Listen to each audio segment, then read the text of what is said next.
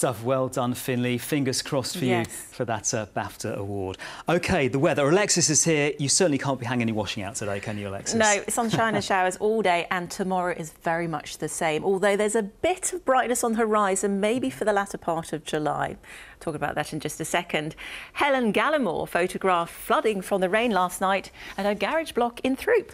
And Craig Harvey sent us this shot of the grey skies in Andover. Thanks, Craig. And Kerry Webster captured the blustery winds at Hillhead this morning. So the winds were fairly blustery through the day with some really sharp showers and even the odd rumble of thunder. Showers like this photographed in Petersfield.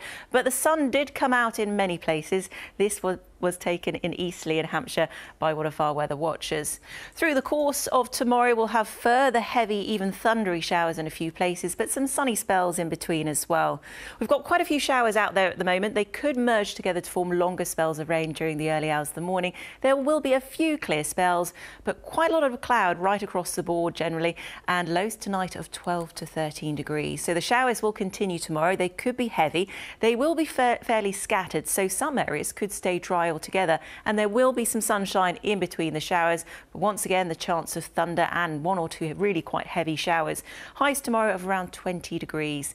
So on the inshore waters tomorrow, that's from Selseyville to Lyme Regis from midday tomorrow until midday on Thursday. The winds are southwesterly 3 to 5, veering westerly 2 to 4 for a time, and the sea state is smooth or slight, occasionally moderate. Through the course of tomorrow night, the showers finally disappear, and under clearing skies, temperatures will stay fairly high. We're looking at lows of around 12 to 13 degrees, and we could see one or two mist patches develop during the early hours of the morning. So a potentially misty start to the day on Thursday. Thursday's a better day, more in the way of sunshine and a lot drier weather. We will see one or two sharp showers develop during the course of the day, but generally it's going to be a mainly dry day, and a similar day can be expected on Friday. So it's not a total washout this week. We'll have quite heavy showers tomorrow, the odd rumble of thunder. Through the day on Thursday and Friday, very similar days, although warmer temperatures on Thursday. Temperatures a notch above their seasonal average. The risk of the odd sharp shower here and there. Friday, still the risk of a shower. And to start the weekend, maybe some rain at first in the morning on Saturday, brightening up through the afternoon. Sunday, the odd isolated shower, but a lot of sunshine as well, and remaining unsettled into next week. But remember, if you want to send us your weather pictures, it's southweather@bbc.co.uk.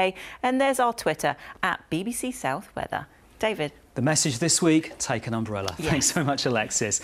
Now, in tomorrow's programme, we'll be meeting the artist who took to the beach during lockdown to draw in the sand, and her pictures are absolutely incredible. You won't want to miss that. That's it from us for now. The late news is a little later tonight at 10:35, but from all the team here at South Today, enjoy your evening. Bye-bye. Good night.